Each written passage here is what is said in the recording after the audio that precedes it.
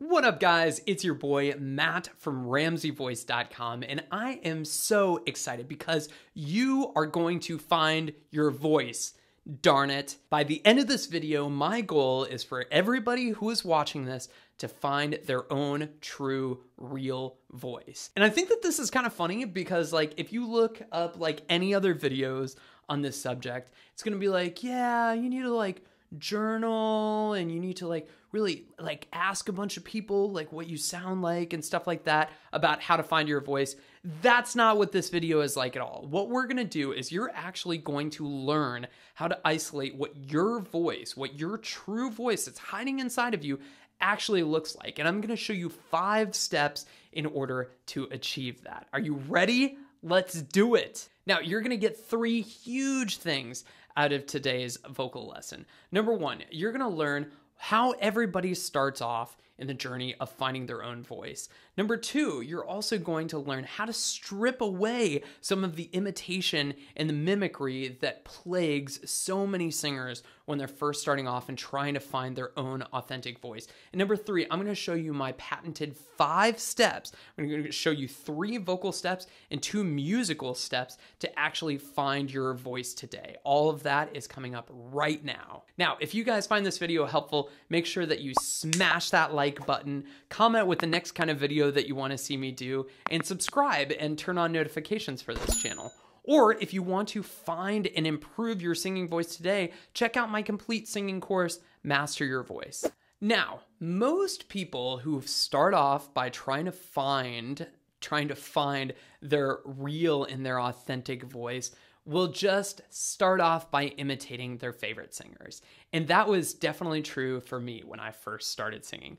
I walked into my first voice lesson and I was like, I'm in love with the world through the eyes of a girl. It's still around the morning after.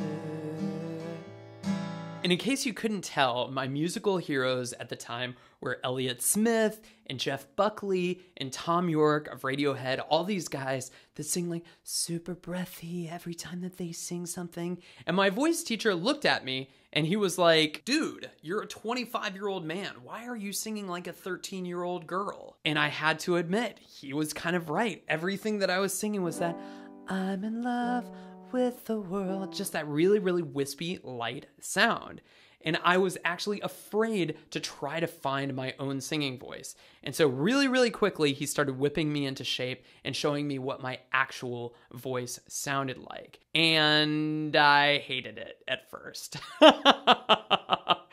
Because everybody's gonna say, I don't like the way that my voice sounds. I just want to sound like my favorite singer. But the truth is that many, many people don't like the sound of their actual voice when they first start off. And that's because it doesn't sound like our idea of what our favorite singer sounds like. It sounds like us. And if you've ever listened back to yourself on your voicemail or yourself on a recording, you know what it's like to cringe at the sound of your own voice. But getting over that psychological barrier is so important. So my teacher taught me to go from that, I'm in love with the world, to singing with a fuller voice, that I'm in love with the world, which now I've grown to love and identify as my true, powerful sounding singing voice. And I want to give you guys exactly the same thing.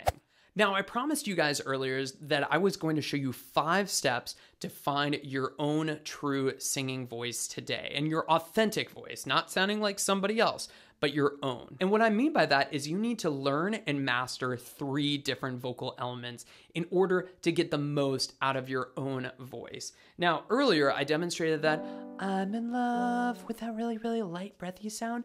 That's because I wasn't singing in chest voice. So step 1, you need to actually learn to sing with your chest voice. What is chest voice? Chest voice is the name that we give to that bottom part of a singer's voice. Notes at the bottom part of the range are in the chest voice range. So rather than in and I'm trying to sound really pretty, or I'm trying to sound like my favorite singer, or the opposite, I want to sound like Demi Lovato or Adele. Instead, just go back to the way that you say the word. Just go, ah, ah. So all of a sudden, I started actually singing in my real chest voice, and that's actually my real voice. The second step in finding your true voice is to learn to sing with the top part of your voice, what we call the head voice. So like for instance, wee,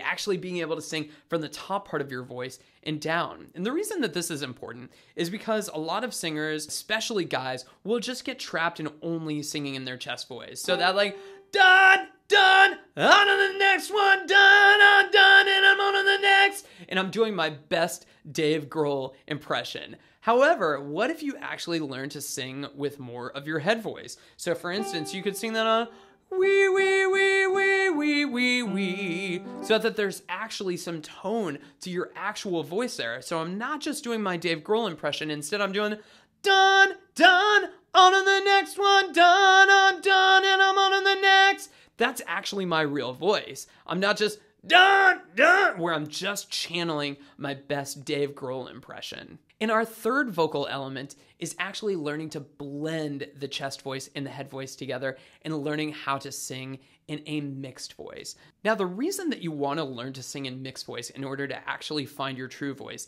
is because most people are just going to imitate, again, their favorite artist. So you can think of that Elton John Rocket Man. And I'm gonna be high. That's exactly what Elton does. And he does that because it sounds so cool and so dramatic. But if I actually learn how to sing in my mixed voice, then I can actually make that sound in my own real voice. So for instance, I might do that on a vocal exercise like na na na na na na na, so that I can actually connect up to that top note so that I get a and I'm gonna be high. All of a sudden, I'm actually in my real voice there rather than just trying to do my best Elton John impression. So if you learn to sing with chest voice, head voice, and your mixed voice, then you can actually sing all of the notes in all of your artist's favorite songs in your own voice without just imitating them. Now, I mentioned earlier that in addition to the vocal elements that make up finding your own vocal style and finding your own true voice, you also need to take into account a couple of musical elements. And the first musical element that you need to take into account is your musical genre. So a lot of singers will sing songs in genres that are totally wrong for them. As much as I'd love to sing gospel music, that is not what my voice is for. Like, my voice is built for pop and maybe like kind of cleaner rock. It's not designed to just belt down, oh, like all the time, like some singers' voices are built to do that. So make sure that when you're actually choosing songs and choosing genres, make sure that you choose a genre that actually fits the kind of voice that you have. If you have a naturally raspy kind of voice, maybe singing rock is great for you. Or if maybe you have a really, really clean and bright and ringy voice like I do, maybe pop is a great place for you to start. So make sure that you've actually identified the right musical genre to be singing in. And our fifth and final step in finding your true voice is to choose songs that fit your voice. I cannot tell you how common it is that singers choose songs that are way outside of their range or way below their capability. So, you know, a tenor that sings Johnny Cash is not going to sound right. Even if his voice sounds great singing country, if he's singing a song that's too low in his voice, it's just not going to sound right.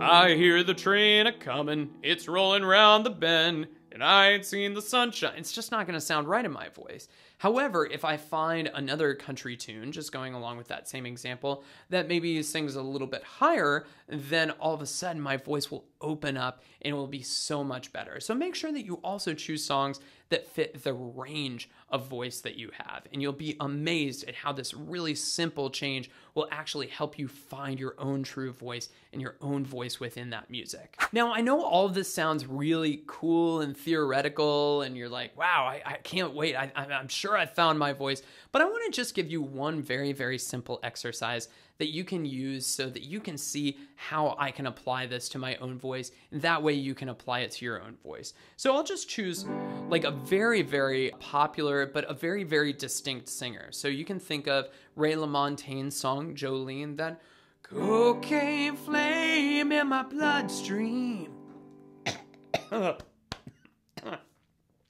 See, it hurts my voice just to mimic that sound.